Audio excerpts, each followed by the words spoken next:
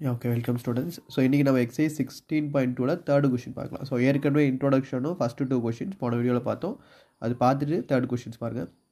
So third question என்ன கொடுத்திருக்காங்க, an experiment involves rolling a pair of dice and recording the numbers that come up, describing the following events.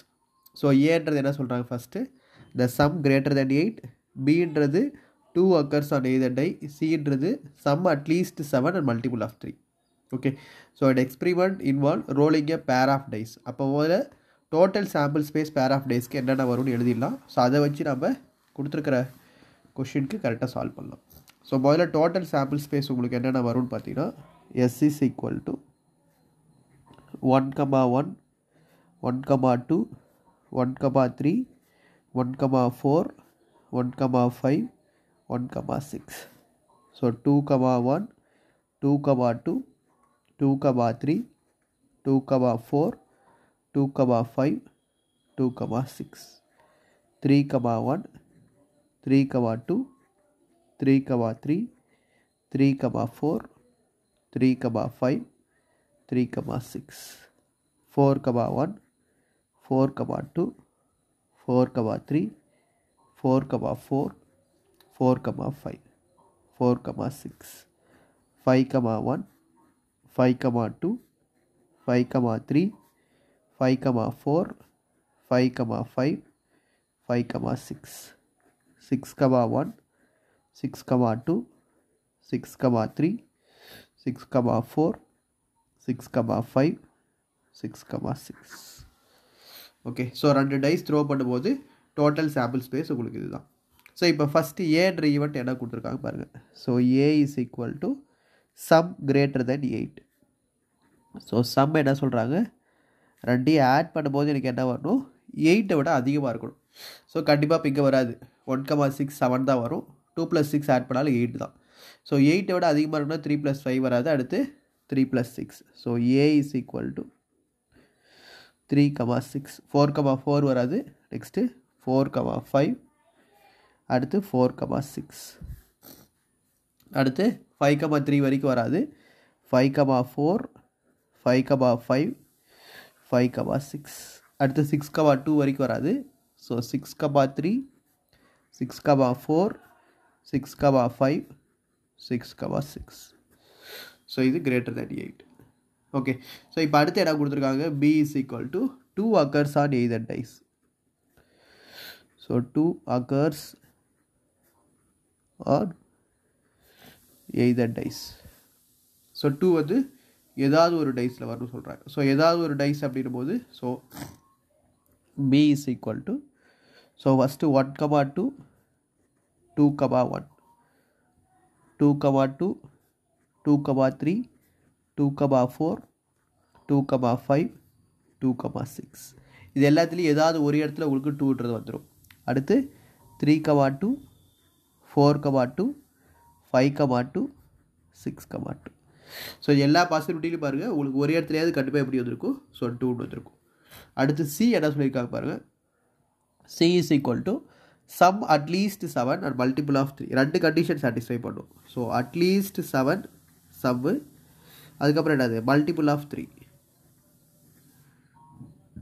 அப்போ C is equal to 2 add பண்ணும்போது எனக்கு minimum 7 வரணும். So minimum 7 வரணும்னா பாருங்கள், அதே மாதிரி மல்டிபிள்ஸ் ஆஃப் 3. ஸோ இதெல்லாம் எது ஆட் பண்ணாலும் எனக்கு ஆட் பண்ணும்போது 7 வரணும், அட்லீஸ்ட் 7. அப்போ இது எதுவுமே வராது.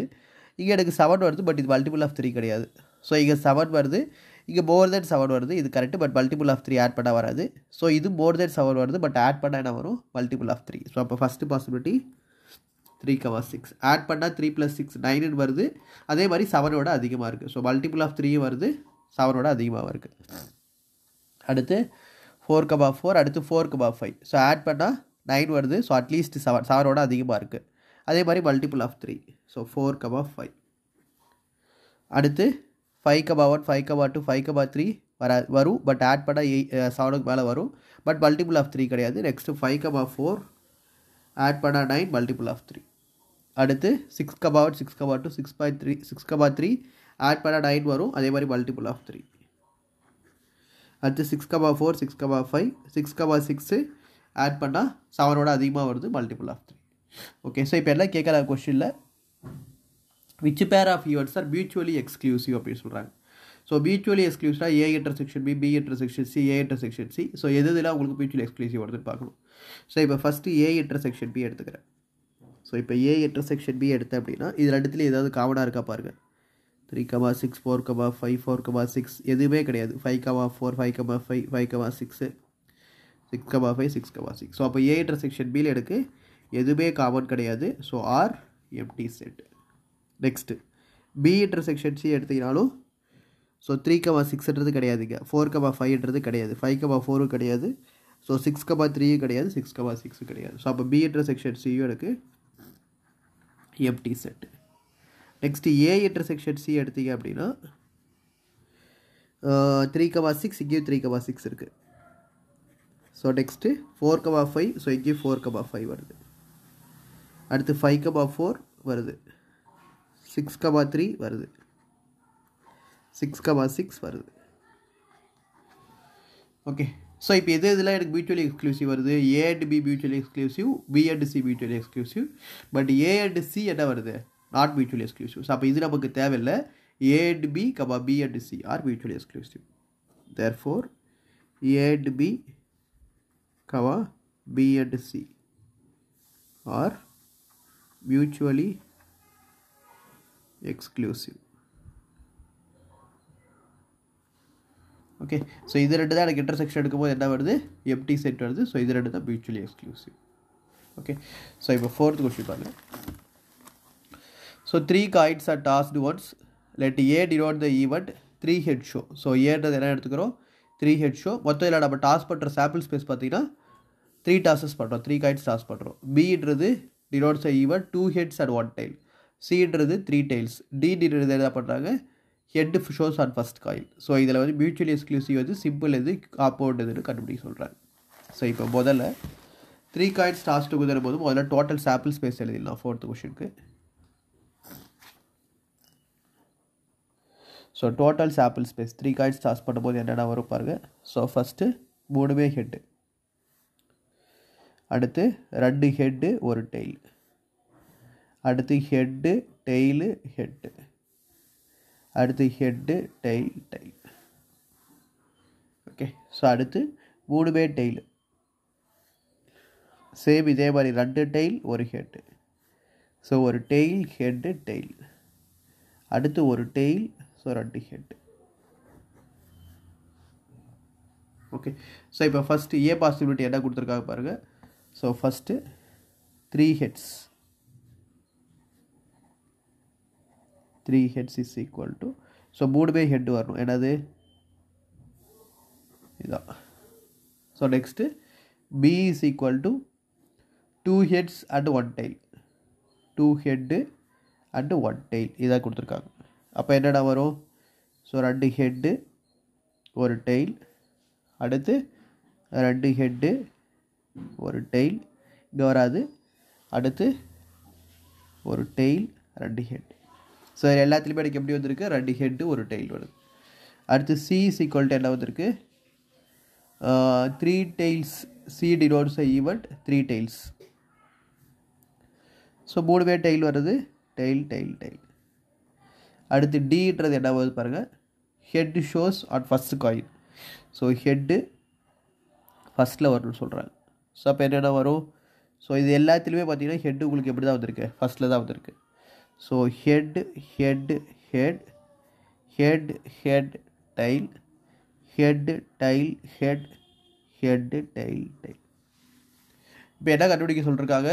So which events are mutually exclusive, simple and compound சொல்லி கேட்டிருக்காங்க. ஸோ இதுதான் ஏபிசிடி இருக்குது. இப்போ ஃபஸ்ட்டு ஏ இன்டர்செக்ஷன் பி கண்டுபிடிக்கலாம். ஸோ இப்போ A intersection B. So A intersection B எனக்கு ஏதாவது காமனாக இருக்கா பாருங்கள். இதுவே காமன் கிடையாது. So empty set. Next B intersection C. So B intersection C எடுத்தாலும் டெயில் டெயில் டெயில். ஸோ எதுவுமே காமன் கிடையாது. So empty set. So C intersection D. So இங்கே எனக்கு என்ன கிடையாது? எதுவே காமன் கிடையாது. Okay. So next A intersection C எடுத்தாலும் empty set. அடுத்து 3 A intersection B intersection C 3 எடுத்தீங்களாலும் உங்களுக்கு என்னது? எதுவே காமன் கிடையாது. So empty set. Okay. So இப்போ கொஷின் வரலாம். ஃபஸ்ட்டு மியூச்சுவலி எக்ஸ்க்ளூசிவ் என்னென்னு கேட்குறாங்க. So mutually exclusive. Okay, so என்னென்ன வரும்? First A and B. So A and B, comma B and C, comma C and D, comma A and C, comma A, comma B and C. So இதெல்லாம் தான் அது mutually exclusive. Okay, so அடுத்து simple event. So simple ஈவெண்ட்டாக என்ன பாருங்க. So simple ஈவெண்ட்னா அப்படின்னா, so ஒரு particular செட்டுக்கு உங்களுக்கு ஒரே ஒரு சாம்பிள் பாயிண்ட் மட்டும் இருந்ததுன்னா அது சிம்பிள் ஈவெண்ட். ஸோ அப்போ அந்த இடத்துல எனக்கு எங்கே ஒரே ஒரு சாம்பிள் பாயிண்ட் மட்டும் வருது பாருங்கள். ஸோ அப்போ இங்கே இருக்குது பார்த்தீங்கன்னா எனக்கு ஒரு சாம்பிள் பாயிண்ட், இங்கேயும் ஒன்று இருக்குது. இங்கெல்லாம் எனக்கு 3 வருது, இங்கே 4 வருது. ஸோ அப்போ எதுக்கு ஒரு சிம்பிள் பாயிண்ட் வருதோ, சாம்பிள் பாயிண்ட் வருதோ, ஸோ அது மட்டும் தான் உங்களுக்கு simple event. Therefore A and C have only one sample point. Therefore A and C என்னது are simple event.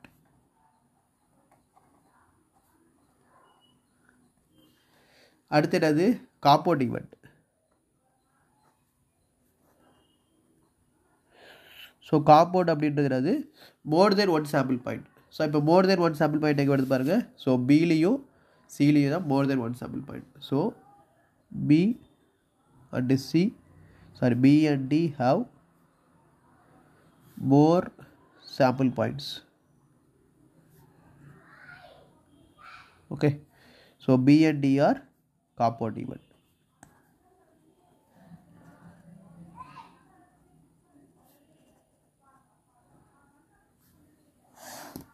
Okay, so இதோட இந்த வீடியோ இந்த 4th கொஸ்டினோட முடிச்சிடலாம். நெக்ஸ்ட் வீடியோவில் 5th and 6th பார்க்கலாம்.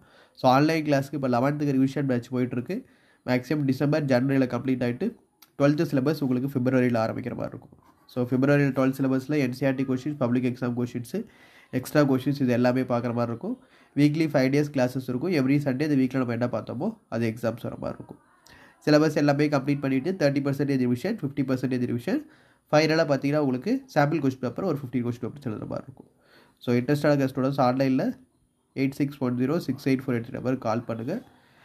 யூடியூப் கிளாஸ்க்கும் ஆன்லைன் கிளாஸ்க்கும் என்ன டிஃப்ரென்ஸ் அப்படின்னா, யூடியூப் கிளாஸில் நீங்கள் ஏதாவது ஒரு டவுட்ஸ் இருக்கிற கொஸ்டின் பார்ப்பீங்க. பட் ஆன்லைன் கிளாஸில் டோட்டலாக உங்களுக்கு ஸ்கூலில் எப்படி நடத்துகிறோமோ அது ஃபுல்லாக நடத்திட்டு டவுட் கிளாரிஃபிகேஷன் பண்ணுற மாதிரி இருக்கும். ஸோ அது இல்லாமல் எக்ஸ்ட்ரா கொஸ்டின் பப்ளிக் எக்ஸாமுக்கு என்னென்ன தேவையோ அது எல்லாமே கிளாஸில் டிஸ்கஸ் பண்ணுற மாதிரி இருக்கும். அதே மாதிரி கண்டிப்பாக எவ்ரி சண்டே வந்து உங்களுக்கு எப்போ இருக்கும் எக்ஸாம் இருக்கும். இது எல்லாமே சிலபஸ் கம்ப்ளீட் பண்ணி முடிச்சுட்டு ரிவிஷன் 30%, 50% எல்லாம் இருக்கும்.